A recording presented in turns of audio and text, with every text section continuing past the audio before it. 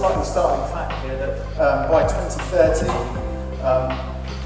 800 million jobs globally are going to be displaced by the sort of technology that we're talking about today.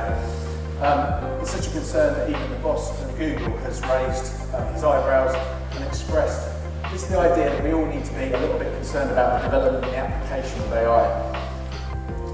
So just as it was 25 years ago, the benefits of technology are immense and clear, but we need to overcome some challenges. We have to work harder at changing the perception that technology is out to get us, to replace us.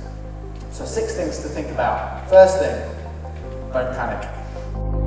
Because although McKinsey claimed that 800 million jobs are going to be displaced by 2030, they go on to say that I think it's about 890 million jobs are going to be created, new roles. So it means that creative teams, like everybody else in this room, are going to have to continually evolve and continually adapt their skill sets to meet requirements. Also, it's okay to be confused. Although everybody insists on absolute comprehension all the time, when we're managing this technology and the transition we're going to have to make, it's okay to be confused. There's a guy called Tom Goodman, he's authored an amazing book called Digital Darwinism, and he talks about this period we're in now as the period of peak complexity. It's okay to be confused, it's okay to deal with the old and the new and try to come to terms with it. Next thing, embrace and be cynical. One of my heroes is Don Draper, and he says, technology is a glittering lure, and that the most important thing in advertising is new. So yes, we should always be open to new ideas, to new technologies, to new techniques. But we should also question if that technology is right. Will it work for a specific challenge? Could it be done another way?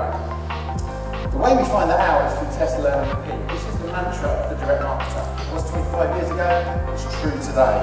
Understand where technology is best utilised. If you exceed customer expectations, delighting and surprising, your impact on customer loyalty is very minimal. Maybe the best place to invest in a marketing technology budget is in making it easier for the customer. So maybe your technology budget is invested in customer services rather than in marketing efforts. Understand where best to invest the money and receive the greatest impact. As an ex-creative, this is something I always believe. Disrupt, not everything needs to be seamless. Constantly talking about best practice, about UX, about the way you should do things.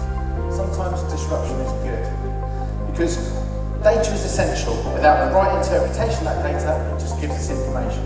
And when we've got too much information, we don't think creatively, we think like sheep. So try making a leap without data or evidence. Go with your humanity, trust your instincts. And last but not least, trust in human intelligence. I think the difference between HI and AI is that human intelligence is broad, general, social. It's also inherently creative. This means we're better equipped to solve the challenges